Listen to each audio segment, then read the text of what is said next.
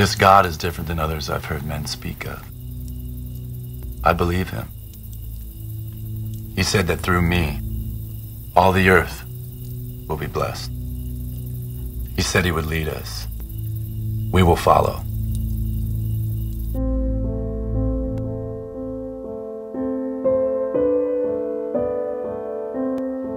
I have been faithful to you, O God. I have crossed the land on your account.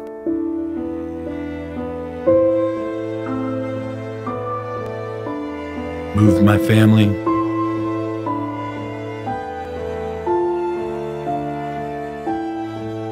Risked my life.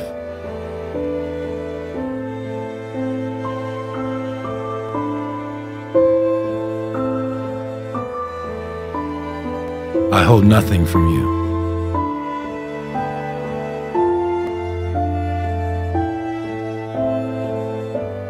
Even my only son.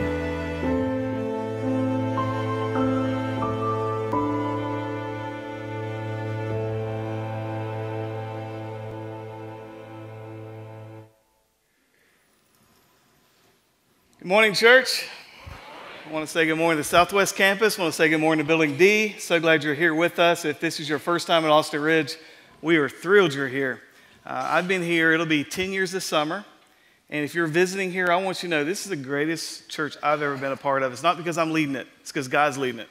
It's because these folks here are generous and they love people, and that's what we're trying to do. So if you're looking for a church that teaches the Bible and loves people and tries to make an impact in the community, that's our values here at Austin Ridge. We're not the perfect church. If you find the perfect church, don't go to it. You'll mess it up. But we are striving. We are striving to be the church that God has called us to be. Again, our creativity team's putting that video together that you were watching clips of. It's going to be a 60-minute movie at the end, and we're going to be able to show that movie to you. I loved in the clip today, did y'all catch where Hagar just kind of got a dirty look from Sarah? Did you catch that? That's going to be fun to get into as well.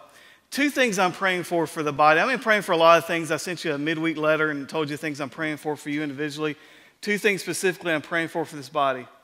In 2014, I want us to be better at worshiping and better at giving. Those are two things I want us to improve on. And when I say worshiping, most of you think singing songs on Sunday morning. That's just the kickoff of it. It's spending time in the Word. It's praying. It's depending upon God daily. It's understanding His presence is always with you. That's worshiping God. It's obeying is worshiping God. It's obedience. So I'm praying that for us. I'm praying that we come here on Sunday mornings to gather, or Sunday night in our Sunday night service, that you wouldn't hide behind your coffee. You put the coffee down. You turn the phone off, and you worship. And you desperately cry out to God in our worship. I pray that we be better at giving. This is a very generous body. Many of you are very generous, but there's still many of us that call Austin Ridge our home, that attend every week and are engaged and are being fed, who don't give anything to the kingdom work here. I pray that we'd become a more giving body. And by the way, the budget's fine. It's not because of the budget. It's because you need to give. It's because of what you need God to do in your life and how He wants to expand kingdom here. If you have your Bibles, turn with me to Genesis 13. Let me catch up. It's been a few weeks since we were in Genesis. We just saw Abraham go down to Egypt, a place he should have never been, taking his wife and his family because there was a famine in the land, because he wasn't trusting God. And he went to Egypt to get provision that God had already promised for him. He gives his wife away to the Pharaoh. He doesn't fight for her. He even lies and deceives so that he can protect his own skin. And then he gets his wife back. He gets blessing, even in a wrong situation. He goes back to Bethel. He puts an altar up, or actually goes back to the altar he'd originally put up, and he worships. He calls upon the name of the Lord. He confesses sin. He starts to walk with God again. And it's so much like our Christian life. No one on this campus, no one at the Southwest campus walks with God moment by moment and is always obedience. We struggle, we fall, we fail, but we come back to the place where God has spoken. We cry out to Him again. We confess sin, and God starts to work in our lives again. And today we're going to get to another interesting text. And I'm going to tell you something real profound. There's not too many things I tell you to write down, but I'm going to tell you to write this down because this is really profound. All right, you ready? In your Bibles, Genesis 13 always comes before Genesis 19. I just want you to write that down. Because when you think of Lot, when I say the name Lot, and most of us don't name our kids Lot, and there's a reason. When you think of the name Lot, what do you think of in your Bible? Sodom and Gomorrah. That's chapter 19. The reason chapter 19 is the identification of who Lot is because of the decisions he's going to make here in Genesis chapter 13 today. So really Genesis 13 is the start of the path that leads him away from God and literally destroys this man's family. So you're going to see two men today. You're going to see them make two decisions. You're going to see them take two different paths, and you're going to see the destruction in the weeks to come of the decisions right here in chapter 13. I believe, and I'm going to speak specifically to the men, I believe, men, that this is one of the most important sermons you'll ever hear if you'll apply it. And if you don't, your family could be destroyed. This is a sermon we have to apply. If you're the man in your family, if you're the leader of your family, you need to apply this sermon. If you're here today and you're a single mom, you need to apply this sermon for your children. I hear parents say every once in a while, we just really want our kids to figure out what they want to believe and figure out what they think truth is. That is the stupidest thing I've ever heard in my life, because your kids need to be protected. Your kids are not smart. They're children. You need to give them truth. You need to instill a foundation.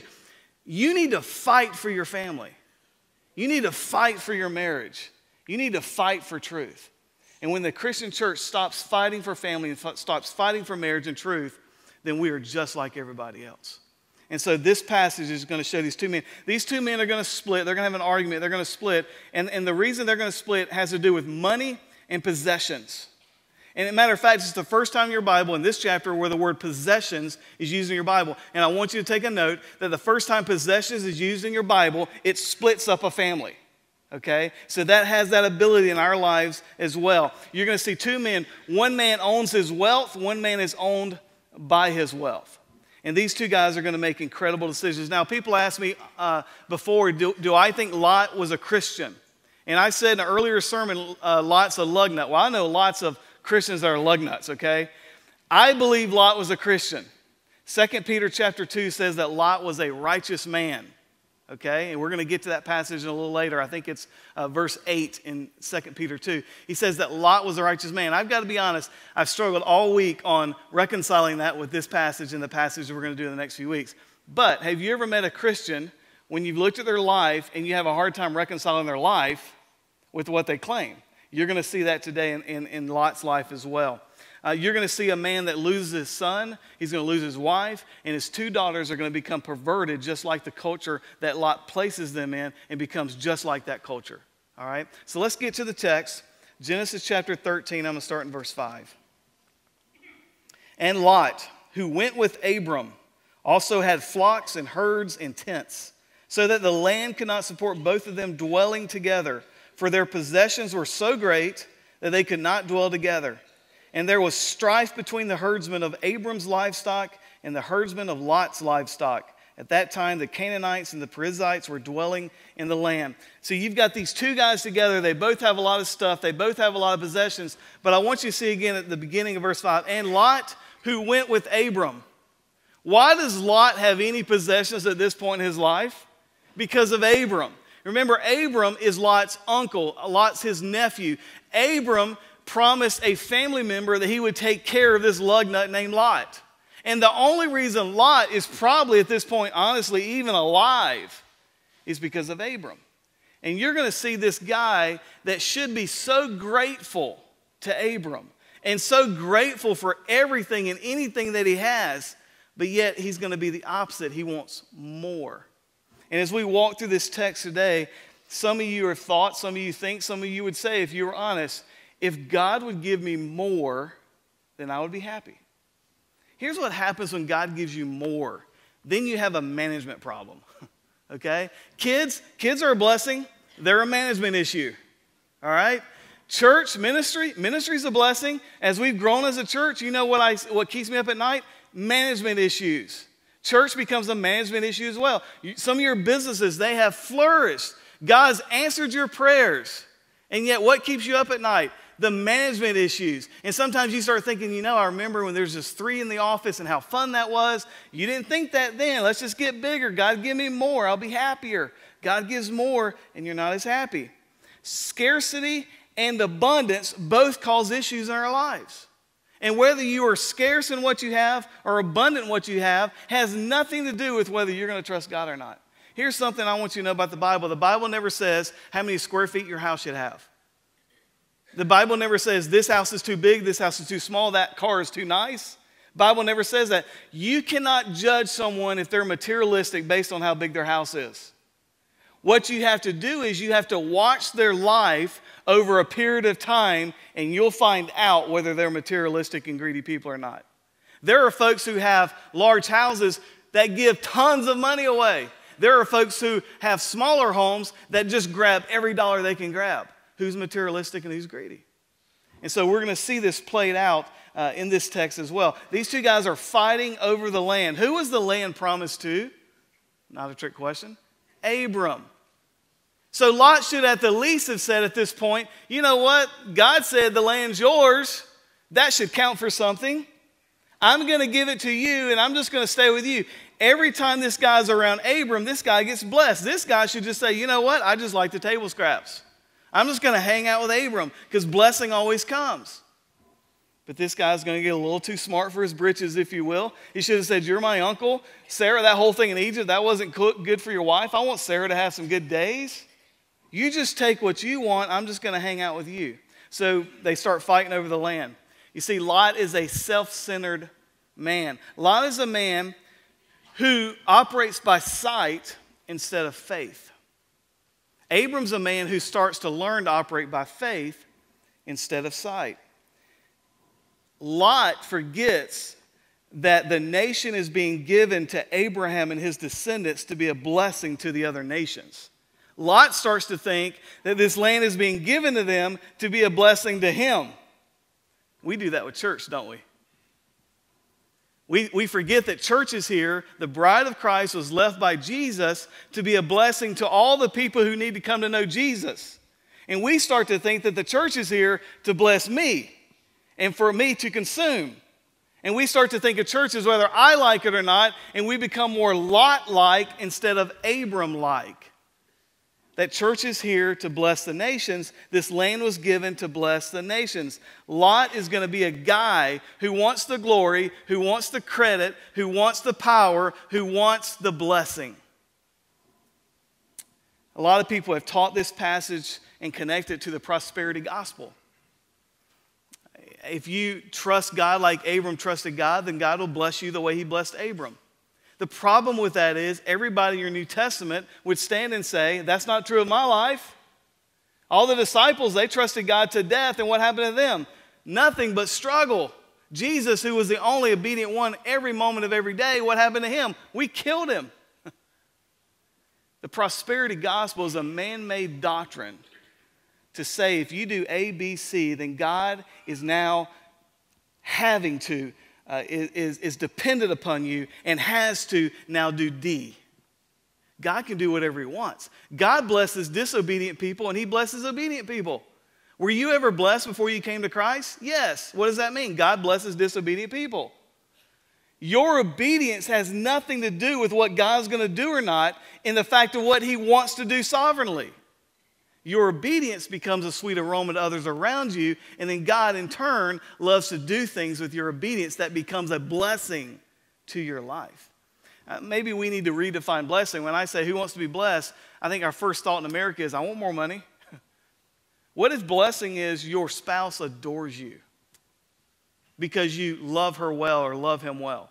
What if blessing becomes your kids love Jesus at a young age, they avoid the dumb things in life that most of their friends do, and they make a great impact for the kingdom growing up, even though they never make more than $40,000 a year? What if great blessing is your reputation leads people to Christ just because of what people know about you, whether they actually know you or not?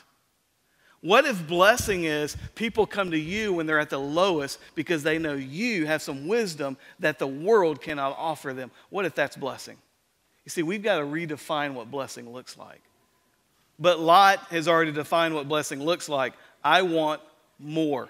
Here's what you see from Lot, and you never hear him say anything. You never see him pray. You never see him seek God's will. You never see him build an altar. He makes some of the biggest decisions of his life not consulting God. That's my fear of some of us. Well, let's see what happens in the story. Look at verse 8 with me. Then Abram said to Lot, let there be no strife between you and me, and between your herdsmen and my herdsmen, for we are kinsmen. Who should have been saying verse 8? Lot. Hey, this is your deal. I'm just along for the ride. Abram. Here's a point I want you to get here. When you trust God, not just what you see, but the unseen, you are free to do whatever it takes to make peace with another person. You are free to give up anything you need to give up to reconcile with another person. It doesn't matter if they get out the deal better than you. It doesn't matter if they get more than you get. You are free because you're trusting in the promise of Christ. Here's the truth I want you to catch about Abram and his faith. He could give this land away 1,000 times and God's still going to bring it back. He can't lose. When you trust God, it doesn't matter if you humble yourself and say you're sorry first. It doesn't matter if you give more than the other person gives. You can't lose because God is going to win. You with me? And that's what Abram understood here. Look again at verse 8. He said to Lot, let there be no strife. You take whatever you want. My herdsmen, we don't want them to argue. We're family. Verse 9. By the way, one of the biggest requests we get in counseling here is family arguing over money. Verse 9. I ought to preach this at a funeral. That's when all the family, or a wedding. I'll do this at a wedding. Is not the whole land before you? Separate yourself from me. If you take the left hand, then I will go to the right. Or if you take the right hand, then I will go to the left. Abraham realizes that it's all God's and God's going to do whatever he wants. He realizes what Proverbs says, that God causes the die to land on the number that he wants the die to land on. Man can throw the dice, but it lands on the number God tells it to. I'll give it away because God's... What has Abraham learned from Egypt? Wow, God will provide. He gave his wife away in sin. Now he's going to give the land away in faith. This man is starting to grow. This man is starting to learn what it means to become a blessing to people around him. He says, let's have peace. I love you. Let's not fight. You pick first. What a change from the schemer we saw in Egypt with this man. What's also interesting about this is in Egypt, Abraham is consumed with survival. Now all of a sudden he's consumed with God's glory. Who gets the most glory here? How can I give God the most glory? I'll submit and I'll trust and I'll go by faith instead of by sight. When we truly grab the promises of God, we can give up whatever it takes to reconcile with whoever we need to reconcile. When we truly follow the promises of God, when you realize that you right now in the present sit on the right hand of the throne of the Father, and everything that's true of God, all the promises that are true of Him are now true of you, even though you can't obtain all those things right now in the present because they're already true right now in heaven, they're already true right now in the present, and they will be given all in the future, then you don't have to grasp anymore. You don't have to hold grudges when you know that God's going to fix everything. You don't have to lack forgiveness when you know that God's forgiven everything. What does it mean to be a Christian in 2014 for you? It means to give more. It means to worship more. It needs to confess more. It needs to forgive quicker. It needs to respond godly. It means to be Christian. Is Abram acting here in belief or unbelief? He's acting in belief. He went to Egypt and said, you know what, I'm going to hedge my bets. I'm going to self-protect. Now he's saying, you know what, Lot, you take whatever. Lot, let's play this little game. You make a decision, and then we'll just let you think you're actually getting your way because God's in charge. You know what? Abraham says, I trust God. People who walk by faith can give up whatever is needed to do whatever God calls them to do. Look at verse 10. And Lot lifted up his eyes and saw that the Jordan Valley was well watered everywhere like the garden of the Lord, like the land of Egypt in the direction of Zoar. This was before the Lord destroyed Sodom and Gomorrah. It's like Moses just goes, da, da, da, da. He looks out. Does it say that Lot prayed? No. Did he say, Abraham, let's hold hands and pray? No. He looks up.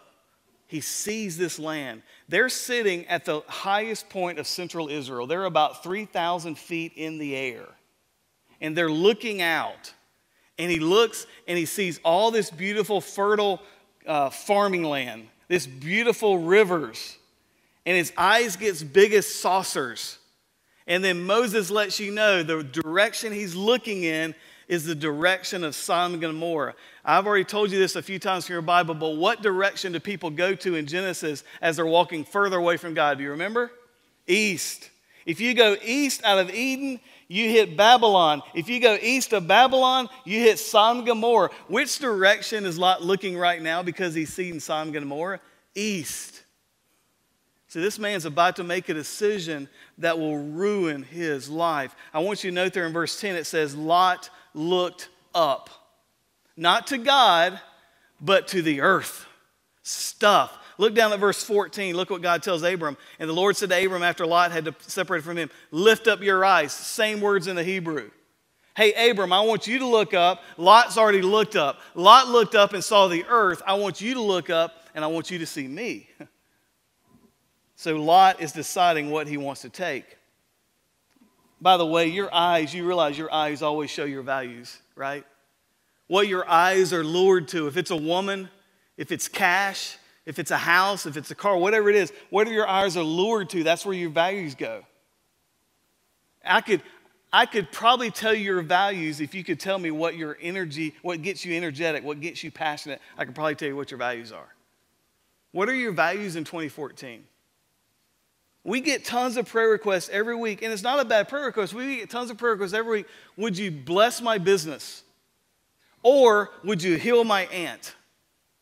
But you get very few prayer requests. God, would you rip my heart open in such a way that I know you in 2014 in ways I've never known you before?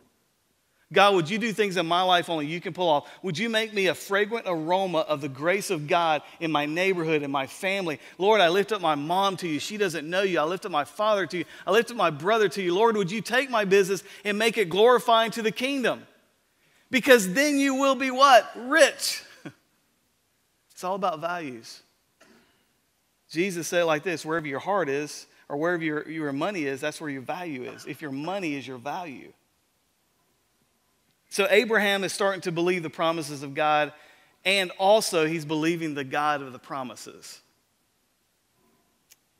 And when you think of chapter 19, you've got to understand chapter 13. By the way, I want you to understand this. Chapter 13, there's 25 years that pass from this text to the destruction of Sodom and Gomorrah in chapter 19. So for 25 years, this decision is fermenting. Now, we can do something today that's disobedient to God, and we may not see the effects for 25 years. What do you and I think of when we go that long and not seeing the effects? We got away with it. It wasn't a big deal. It's not going to hurt anybody. 25 years later, this man's going to lose everything because of the decision he made in chapter 13. And by the way, the decision he made in chapter 13 came after he made several little decisions along the way. So they're sitting on this high part, and he looks and he sees Sodom and he sees Gomorrah. You see, Lot is a foolish man. Look with me again at verse 13, or at 13. Now the men of Sodom were wicked, great sinners against the Lord. That little phrase, great sinners, wicked and great sinners, is very rare in your Bible. It suggests there's sin going on that's more than just the normal sin. There's perversity happening, and you're going to find out in this text that Lot's going to pitch his tent near Sodom. Many, like Lot, would certainly choose heaven over hell if given the choice.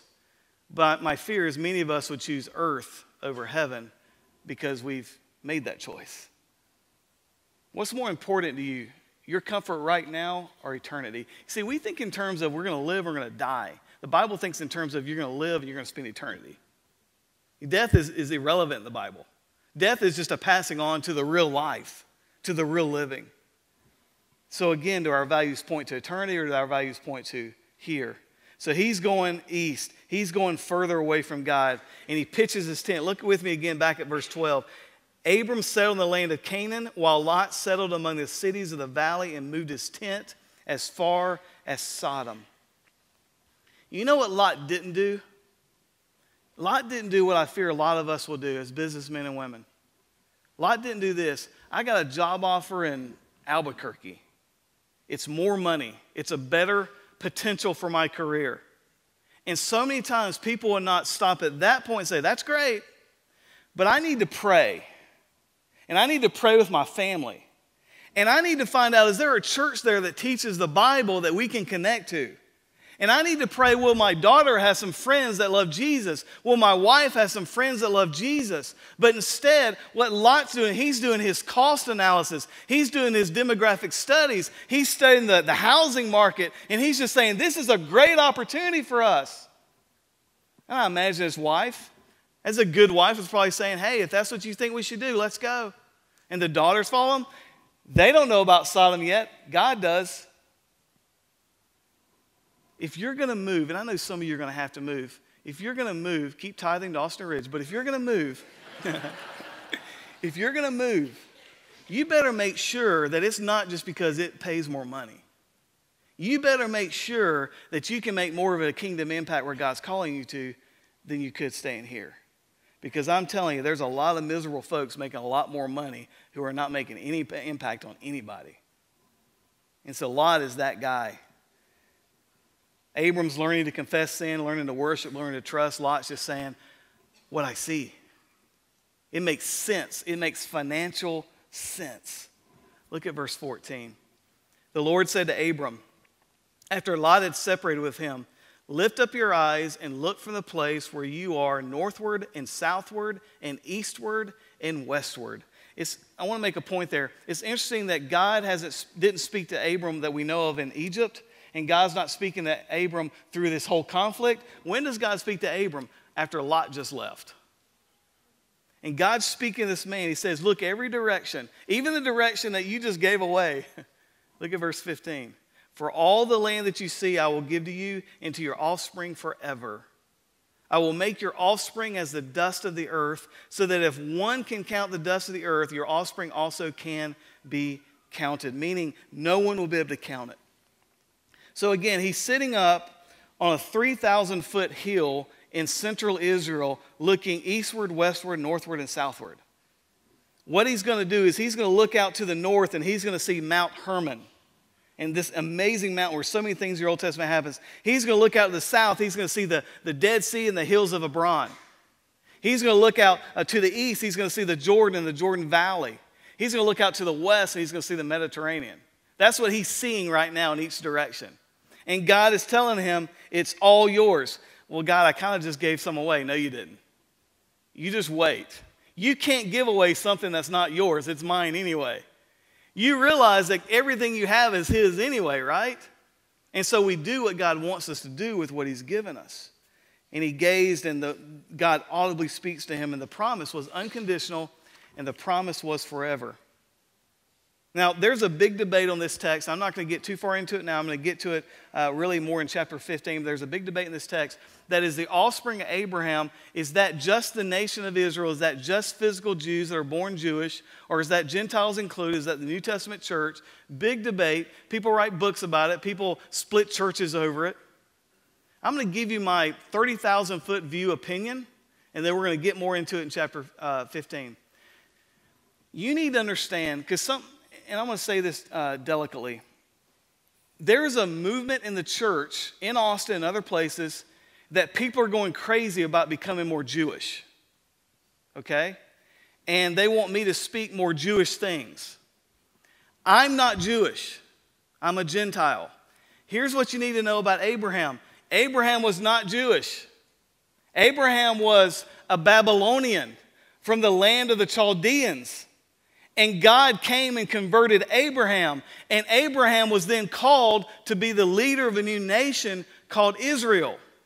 And when it talks about the descendants of Abraham, I don't believe it's just physically born Jews. Here's the truth about physically born Jews. They still have to trust in Jesus whether they're born Jewish or whether they're born Gentile. That's why we do ministry to Jewish people. That's why we love Jewish people. People will say this, that if you become a blessing in the nation of Israel, then God will bless you. I don't believe that. I believe when you become a blessing to those who have trusted in Jesus, converts, then God will bless you. That's both Jewish converts, that's both non-Jewish converts. And here's the thing about Abraham you need to understand. Abraham's an evangelist. What do evangelists do? They create converts. And so as people start to trust the God of Abraham, as people start to follow the way of Abraham, as people start to leave the world and start clinging to a world to come, then they become the genealogy of Abraham. If you're here today and you love Jesus and you trusted in Jesus, you're a descendant of Abraham. Now, I believe biblically that God is not done with the nation, the physical nation of Israel yet. I believe God's still going to do some amazing things with that nation. But everyone who's going to be in heaven has been born again, not just born a certain nation, not just born a certain family. Everyone's going to have trusted in Jesus as their Lord and Savior. And so again, we're going to get more into this, but it's not by birth that you come to Christ. It's by rebirth. Folks, that's everything of what Jesus preached in the New Testament. That's what frustrated him with the Jewish leaders, the Pharisees and the Sadducees. He was frustrated because they're like, well, of course we're good because we were born children of Abraham. Here's what you need to understand about God in the Bible. God does not bless grandchildren. He blesses children. Here's what I mean by that. God breaks Abram, but God's also going to have to break Isaac. God's also going to have to break Jacob. God's also going to have to break Joseph. Why? Because you can't just garner your faith of your grandparents. You can't just get the DNA of a great-great-grandma who's a good Baptist. It's got to be your faith. The biggest misconception with Christians is, if I ask this question right now, if you were to die today and go to heaven and God were to say, why should I let you in my kingdom, what do you think you'd say? I can preach this over and over, and some of you say the same things. I've been a pretty good guy. I've tried my best. Compared to most people, I think I'm pretty moral.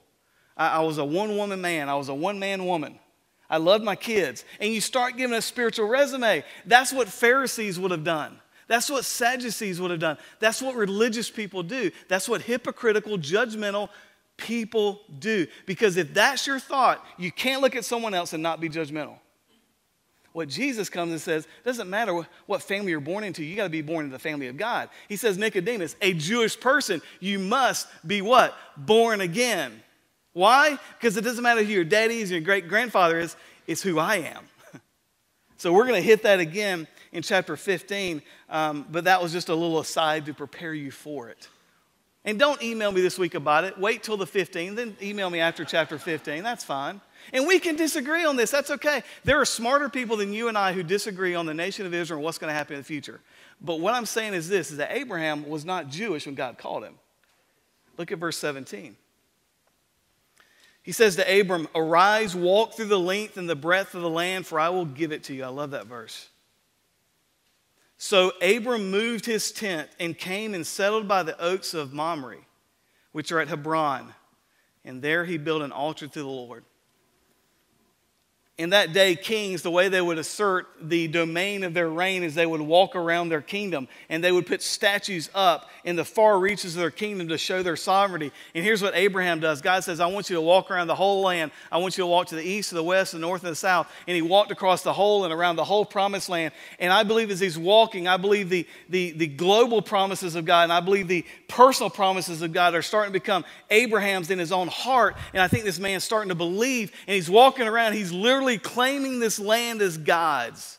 I believe he's preaching. I believe he's evangelizing. I believe people are getting converted. And what does he do? He goes to a place and he puts another altar. You can also put in your Bible, he built a church. So now he has a church in the northern part of the kingdom and he has a church in the southern part of the kingdom. What did Abram do to get the message of Jesus out? He built churches, places where you can come and worship, places where you can come and sing, places where your children can hear about the Lord, places where you can hear the word taught. Folks, that's why Austin Ridge is about spreading out and not just building up. We want to build more churches. There are more people in Austin whose lives are jacked up that need Jesus. And so we're going to keep doing what we're doing. We're spreading the gospel out. We're going to build this campus up and we're going to keep building churches. Why? Because more people need to know Jesus. And that's what Abraham did. He walked around the land. I wish I could have been walking with him. Yep. I don't know what he said. I don't know if he's walking around saying, I hereby proclaim all this as God's. I mean, I think God already knew that and Abram already knew that. I think he went, I think he stopped, I think he just prayed. God, I don't know how you're going to do this, but I pray for the folks who live on this land right here. It's like a mama going into their kid's bedroom before the baby arrives and just starts praying for that. But Lord, I pray that this would be a room of comfort for my child. I pray my little boy, my little girl would come to know you at a young age. I pray I could lead my child to Christ on this bed. I pray you'd bless his sleep. I pray that he would be strong in stature and strong in courage. Or as a teacher going to the classroom, touching each chair. Lord, I pray for Sally. I pray for Billy. I pray for Ted. I know their parents don't love you, but I do. And I love this little boy, and I know you do too. It's walking into your business and just proclaiming, God, you are here. You're going to do things in this business. I'm your missionary here. I'm your representative. Use me here. And I believe that's what Abram's doing throughout the land. You see, when your faith gets more heavenward instead of earthward, you become free to be generous. And this man just gave away the land. Now he's walking around the land saying, it's mine because it's God's. It's amazing faith. And he builds altars and he prays. You see, Lot, I believe Lot had faith, but I believe it was through the faith of Abraham. And what I mean by that is I think he had a spiritualness about him. Like I think if you ask Lot, how do you get to heaven? I think he'd have the right answer. But I think it was a spiritual life by proxy.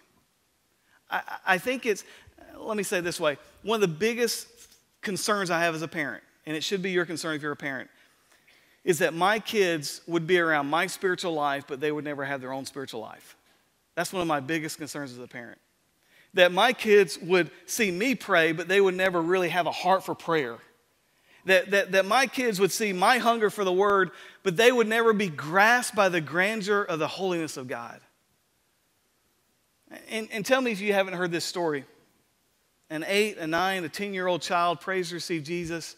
We baptize them. We see a cute video on the screen. And then they go through middle school and they go through high school. Then maybe they get in a bad relationship in high school. Maybe one of their parents stopped coming to church because the church does something to hurt their feelings and they don't come back because it's as if I don't like you, so now I don't like Jesus. And then they go to college, and even if they go to a Baptist college or Presbyterian college, they just get all jacked up in there. And they hear professors, and that guy's smarter than me. He thinks what I think is really dumb, so maybe I should listen to him. And then you see them when they're 23, 24, and there's nothing spiritual about them. The question is, were they ever a believer? I don't know. We'll find out. But why does that happen? Because mama and daddy's not there holding their hand when they're 22. And they had their spiritualness by proxy. Do you understand what I mean by that? It wasn't really theirs. They never owned it. That's my biggest concern for our children. How are you going to give faith to your kids where they have to own it? You see, I don't think Lot ever truly owned this. Another concern I have this morning is I believe probably some of you are pitching your tents right now near Sodom. And here's the progression you see here. He pitched his tents near Sodom, and then he's going to go into Sodom, and you're going to get to chapter 19, and where is Lot? He's sitting at the city gate. Who sat at the city gates? The town leaders. They would sit at the city gate, and they would make instructions, and they would give laws for the people. As a matter of fact, they even say in chapter 19, who is this sojourner, who is this nomad who is now ruling over us? You see, you can't just pitch your tents near Sodom. You're going to be all in Sodom. There's no in between. And so this man gets to Sodom, and over a 25-year period of fermenting this, he runs for city council. And he wins. And now he's all in. And you're going to see this in chapter 19. You're going to see his wife destroyed because she takes her eyes back to the world instead of looking to the promise. You're going to see him lose his son, and you're going to see his 2 daughters have incest with him, become pregnant with their father because they are just as perverse as the Sodomite culture where their daddy moved them to. You think Lot wouldn't have said, you know what, I'll give back some of the money I made if I could get my family back? Let's close. Let's go to 2 Peter chapter 2.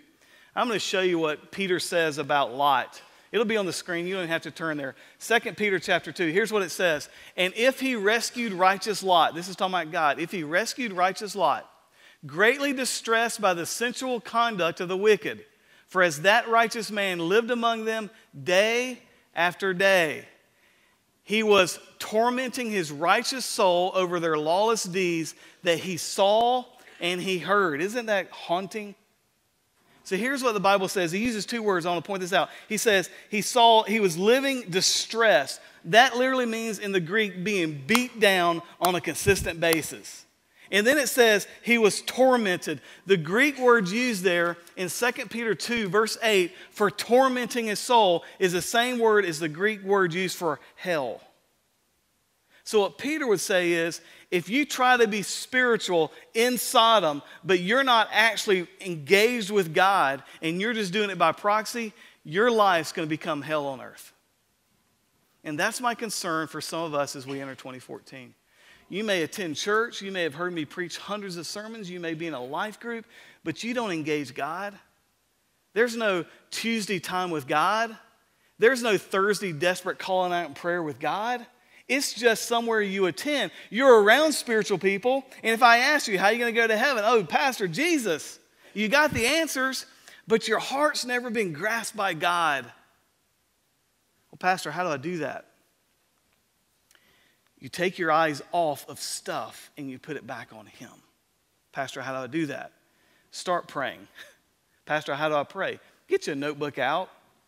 Write letters to God if that's the way you start. Take a book in the Bible. Take John, Matthew. They're all good. Take one of the books in the Bible. Take a chapter a day. Write 3 questions each day and give yourself one application. And say, this is something I'm going to work on today. God, would you help me work on this today? If you don't know how to pray or what to pray for, start praying for your family. Lord, would you be with my wife? Would you be with my husband? Would you be with my kids? Would you protect them, but would you grow them? Lord, I pray for my mom. I pray for my dad. I pray for my business. Just start praying those things. And then when God starts doing stuff, write it down. And then when you start doubting Him, you know what you're going to do? You can have a prayer log of God's faithfulness. You're going to go back and say, yep, God's always taking care of me. Why am I doubting it now? I'm going to stop. And there are some things in our culture that are Sodom-like, that are pulling us in. Men, pornography. I was reading this past week, the average age of a child being open to pornography is the age of 8. 8. You're thinking, what's wrong with these kids today? What's wrong with these parents today?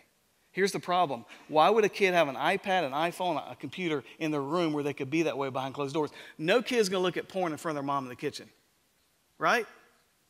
But see, what we do as parents is, well, I've got to go spend my time playing this and doing this and being a part of this, and they're fine. They're good kids.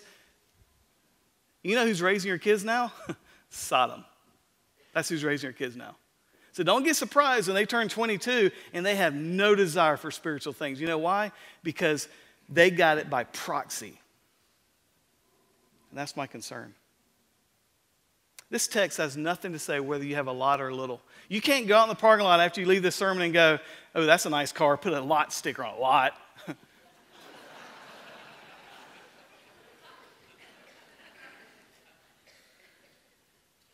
If I were to die today and God were to say, why should I let you in my kingdom? What do you think you'd say? Here's the only biblical answer. Because I've placed my faith and trust in Jesus Christ as my Lord and Savior. It's not anything I've done, it's what He's done, and I trust Him. And whatever is true of Him is now true of me. Isn't that amazing? And now I get to live my life in freedom. I still mess up. I still fail. But now I've got a grace point to come back to. I want to close with just a little snippet. I'm over time, I apologize. A little snippet of my week this week. So I went to the hospital to see a good friend of mine named Bill Ferris. He's a member of All Saints Bible Church. Bill Ferris, a few years back, fell off a bunk bed on a fishing trip. He's a quadriplegic and has just been battling. And I went to the hospital, and I got to be honest with you, it was a rainy, remember this week, rainy, cold early in the week? I was like, I don't want to go to the hospital. It was raining. I had my leather jacket. The rain's going to mess my leather up. I know, I'm horrible, just like you. Right. I go in there and I spend an hour and, 15 minutes with Bill. The man's sitting on a cushion in a bed. He's got 2 straws. One he calls a nurse on, one he spits water back into because he's got a food tube going through his nose, going to his stomach. And I'd give him his bottle of water, and he'd sip some water, and he'd spit the water back in after he swashed it around his mouth.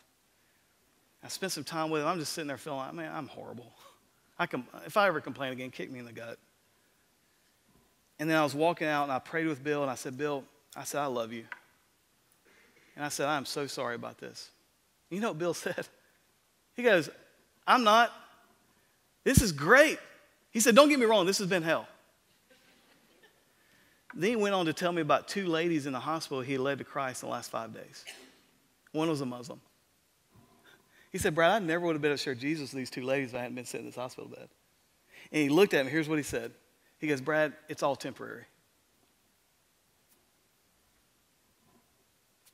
That's a great theologian. right? It's all temporary. So don't put all your energy into something that's not going to last anyway. Love God, love people, pray like crazy, give like crazy, worship all the time. Amen? That's what we're going to do in 2014. Let me pray for us. Father, we thank you for this text. We thank you for Bill. And I know his heart is to walk out of that bed, walk out on his legs one day. We pray for that. Father, your desire may be to take him on before that. I don't know. But either way, I know that guy loves you. And he's my hero. I pray that we, whether we're laying in a bed or whether we have all of our faculties, we would be thankful and grateful for everything, knowing that all blessings have come from the one who's given everything for us.